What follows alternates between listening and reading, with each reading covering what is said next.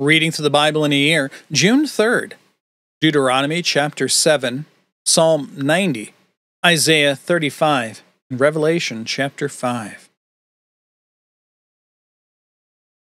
When Yahweh your God brings you into the land that you are entering to take possession of it, and clears away many nations before you, the Hittites, the Girgashites, the Amorites, the Canaanites, the Perizzites, the Hivites, and the Jebusites, all of the ites, 7 nations more numerous and mightier than you. And when Yahweh your God gives them over to you, and you defeat them, then you must devote them to complete destruction. You shall make no covenant with them, and show no mercy to them. You shall not intermarry with them, giving your daughters to their sons, or taking their daughters for your sons. For they would turn away your sons from following me, to serve other gods. Then the anger of Yahweh would be kindled against you, and he would quickly destroy you. But thus shall you deal with them. You shall break down their altars, and dash in pieces their pillars, and chop down their Asherim, and burn their carved images with fire. It was not because you were more in number than any people that Yahweh set his love on you and chose you, for you were the fewest of all the peoples. But it is because Yahweh loves you, and is keeping the oath that he swore to your fathers, that Yahweh has brought you out with a mighty hand and redeemed you from the house of slavery, from the hand of Pharaoh, king of Egypt. Know, therefore, that Yahweh your God is God, the faithful God, who keeps covenant and steadfast love with those who love him and keep his commandments to 1,000 generations, and repays to their face those who hate him by destroying them. He will not be slack with those who hate him. He will repay him to his face. You shall therefore be careful to do the commandment and the statutes and the rules that I command you today. And because you listen to these rules and keep them and do them, Yahweh your God will keep with you the covenant and the steadfast love that he swore to your fathers. He will love you, bless you, and multiply you. He will also bless the fruit of your womb and the fruit of your ground, your grain and your wine and your oil, the increase of your herds and the young of your flock, and the land that he swore to your fathers to give you. You shall be blessed above all peoples. There shall not be a male or female barren among you or among your livestock.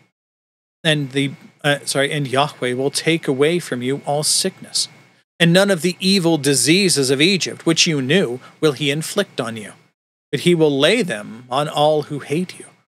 And you shall consume all the peoples that Yahweh your God will give over to you. Your eyes shall not pity them, neither shall you serve their gods, for that would be a snare to you. If you say in your heart, these nations are greater than I, how can I dispossess them?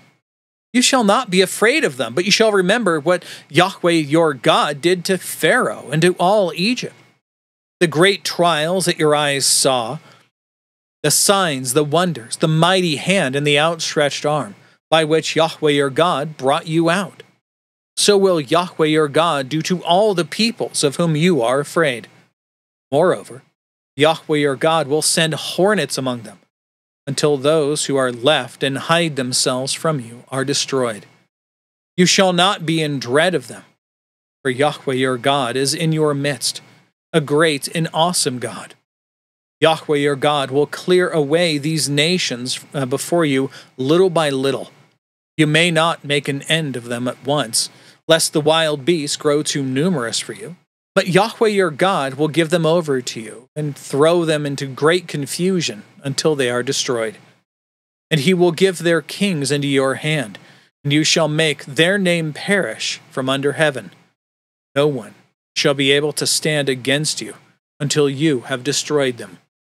The carved images of their gods you shall burn with fire.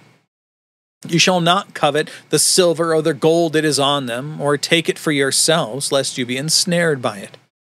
For it is an abomination to Yahweh your God. You shall not bring an abominable thing into your house, and become devoted to destruction like it.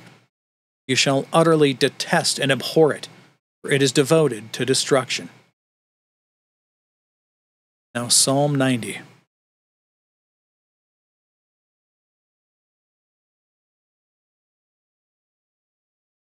Lord, you have been our dwelling place in all generations. Before the mountains were brought forth, or ever you had formed the earth and the world, from everlasting to everlasting, you are God. You return man to dust and say, "Return, O children of man." For 1,000 years in your sight are but as yesterday when it is past, or as a watch in the night. You sweep them away as with a flood, or like a dream, like grass that is renewed in the morning. In the morning it flourishes and is renewed.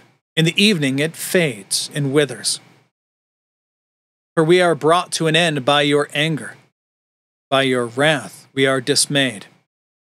You have set our iniquities before you, our secret sins in the light of your presence. For all our days pass away under your wrath. We bring our years to an end like a sigh. The years of our life are 70, or even by reason of strength 80, yet their span is but toil and trouble. They are soon gone, and we fly away. Who considers the power of your anger and your wrath according to the fear of you? So teach us to number our days, that we may get a heart of wisdom. Return, O Yahweh. How long? Have pity on us, rather have pity on your servants. Satisfy us in the morning with your steadfast love, that we may rejoice and be glad all our days. Make us glad for as many days as you have afflicted us, and for as many years as we have seen evil. Let your work be shown to your servants, your glorious power to their children. Let the favor of the Lord our God be upon us, and establish the work of our hands upon us. Yes, establish the work of our hands. Now Isaiah 35.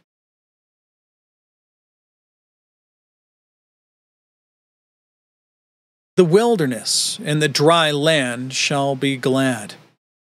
The desert shall rejoice and blossom like the crocus.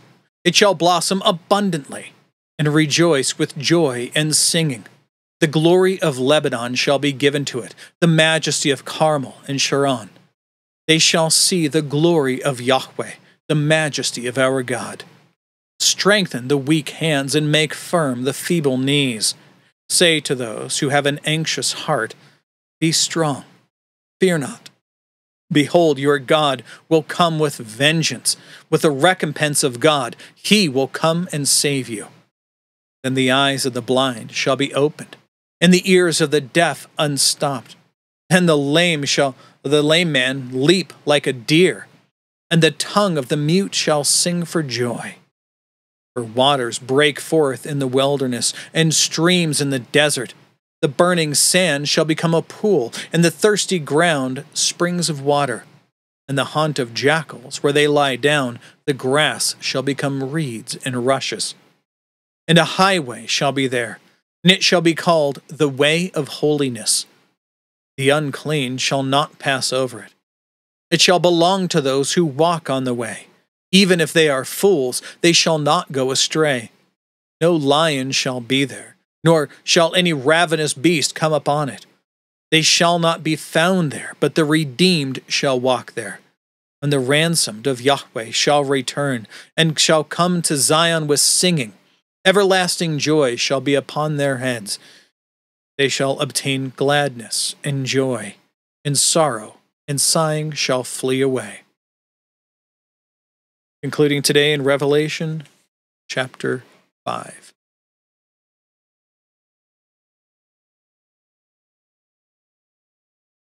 Once again, questions, concerns, please read the notes.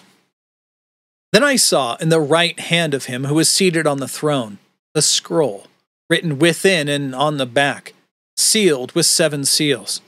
And I saw a mighty angel proclaiming with a loud voice, "Who is worthy to open the scroll and break its seals?" And no one in heaven or on earth or under the earth was able to open the scroll or to look into it. And I began to weep loudly because no one was found worthy to open the scroll or to look into it. And one of the elders said to me, "Weep no more.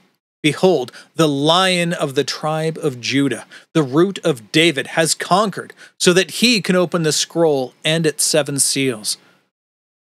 Between the throne and the 4 living creatures and among the elders, I saw a lamb standing, as though it had been slain, with 7 horns and with 7 eyes, which are the 7 spirits of God, sent out into all the earth. And he went and took the scroll from the right hand of him who was seated on the throne.